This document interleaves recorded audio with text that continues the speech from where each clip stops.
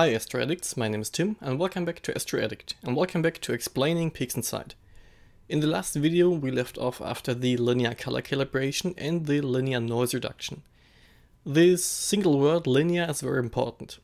Processing astrophotography images, there are basically three main stages: the pre-processing, linear processing and non-linear processing. The difference is kinda big. The image you can see right here is still in the so-called linear state. Basically, if I would save this image now, we would only see this. All the pixels in this image are still behaving linear compared to the number of photons received. So see, only tag received a lot of photons, but the rest of the image, the histogram, is so far to the left that we can't see anything.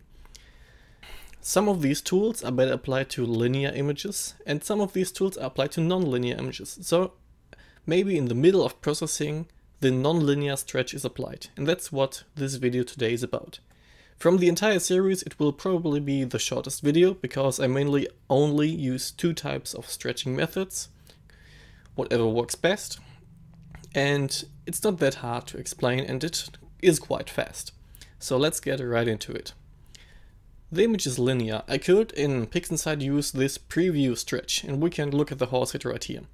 The background is still a bit uneven, but we can fix that later in processing, and the linear stretch is not that hard. The easiest way in PixInsight to stretch the image is using the screen transfer function and the histogram transformation.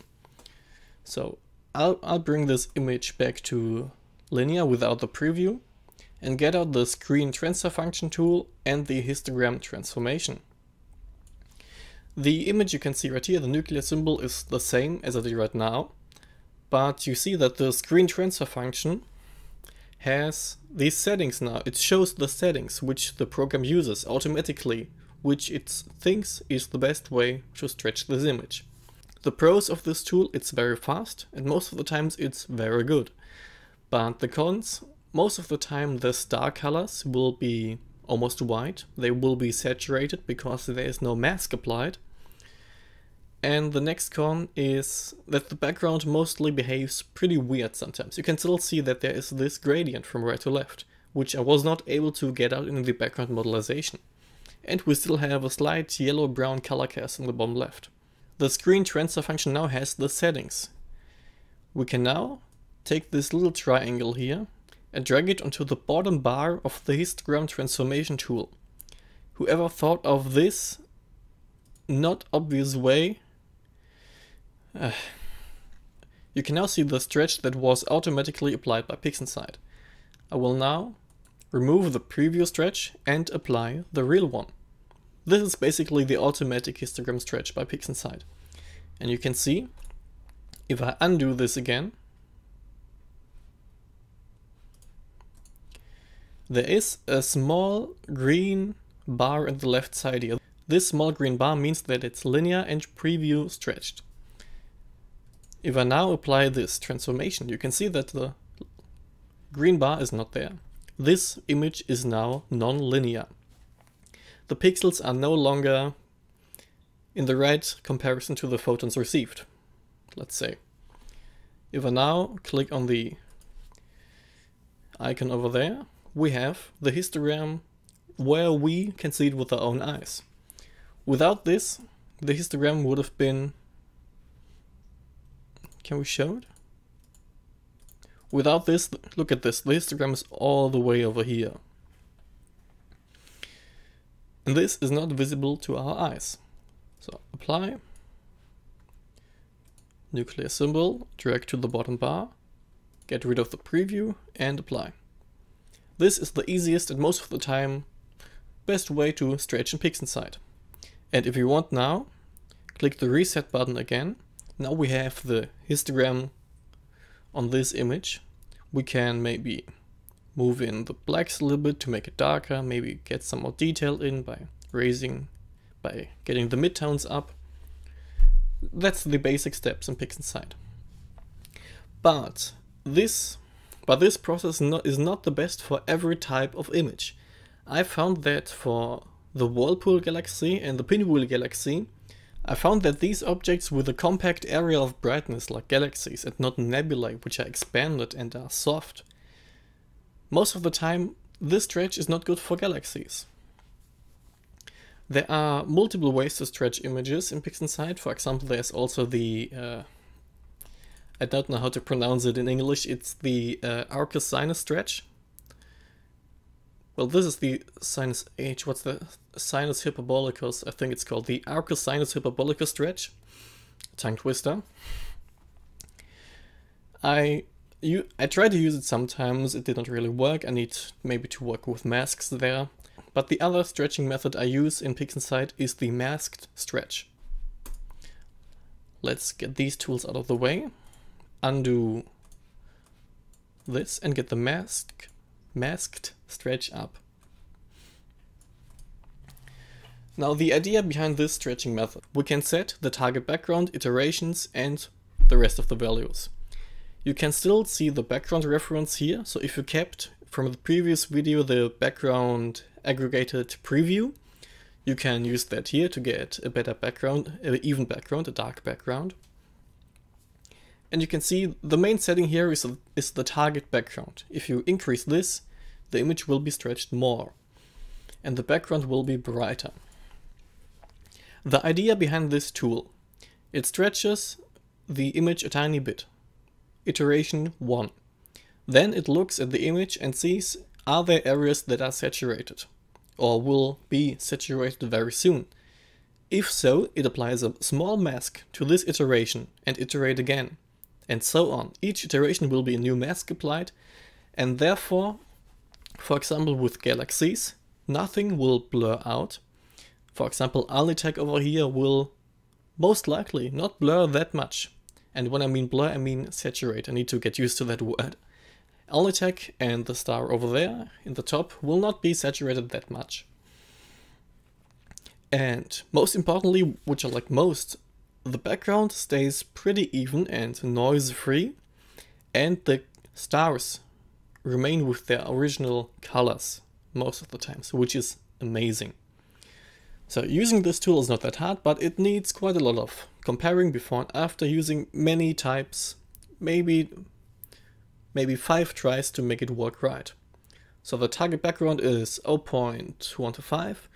In my opinion, most of the times too dark. I tend to increase it, but play around with the values and see what you like best. I'm gonna increase it now to 0.25. I'm also gonna get the Histogram Transformation tool up because it's gonna need some applying afterwards. Remove the stretch and just see what the masked stretch is doing. This can take quite some time it depends on the size of your image. And also found that using this on a small preview, of course, does not give the same result, because the stretch is iterating and depends on the whole image.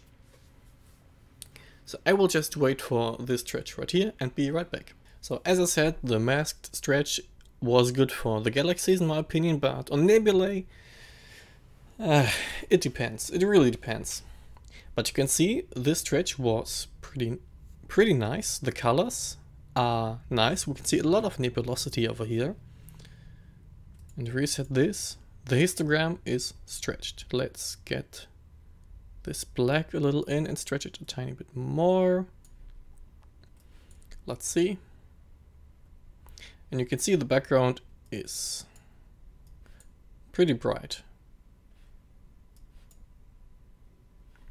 Let's do that a tiny bit more. Well, you can see, now you can definitely see the gradient from right to left. As I said, the mask stretch worked well for galaxies. Actually, let me find the galaxy image. I'll be right back. And as you can see, the pinwheel galaxy right here, but this is the automatic stretch that would have been applied with the histogram transformation. And you can see there is no color in this galaxy. The stars are saturated almost everywhere and the background is annoyingly gray. Let's try that with the masked stretch. And here we go. Come on.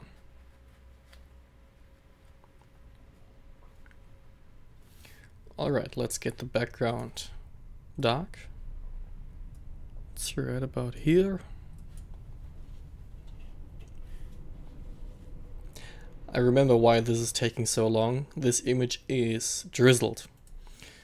So the scale is increased by 2 without losing most of the resolution because of the algorithm. Let's get the background even darker. That's why every process is taking so long on this image. But you can see the color is still there. The reds from the star forming regions are there. And if we would now increase the saturation, we would see, where is it? Why can't I find this all the time? I need to look for it so many times.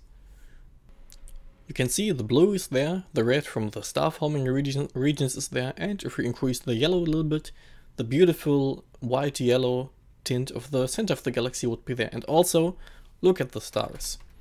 The red is there, blue is there, yellow is there. Just thinking about how weird it would be to see green stars. Maybe this small explanation spiraled a bit out of control, but the masked stretch is, in my case, I liked it on galaxies. It doesn't work well on the nebulae.